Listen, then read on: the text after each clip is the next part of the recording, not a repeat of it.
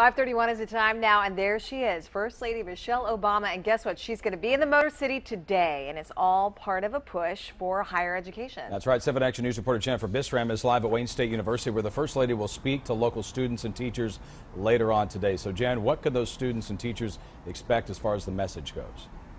Well, good morning. And the White House says the First Lady will be here, and she will be talking to about 2,000 students here at Wayne State University. It's all part of higher education, as you guys mentioned, and to celebrate their academic future. Now, things don't get started here for a couple of hours, but there's still some activity going on right now. We've seen some workers coming and going. We're actually in the parking lot already right now. Now, the First Lady's visit is part of the first ever citywide college signing day. Students from 40 different high schools have been invited to the pep rally styled event. Now, we're told the presentation will be geared towards the importance of getting a college education. She'll be joined with some familiar faces too. Grammy Award winning artist Ciara and Detroit Mayor Mike Duggan will also be at the event, which was organized by the Detroit Access Network. Now, again, the White House says that things will not start here until around 9 o'clock. That's a pre-program. The actual program starts at 10:45, and the First Lady is expected to make her remarks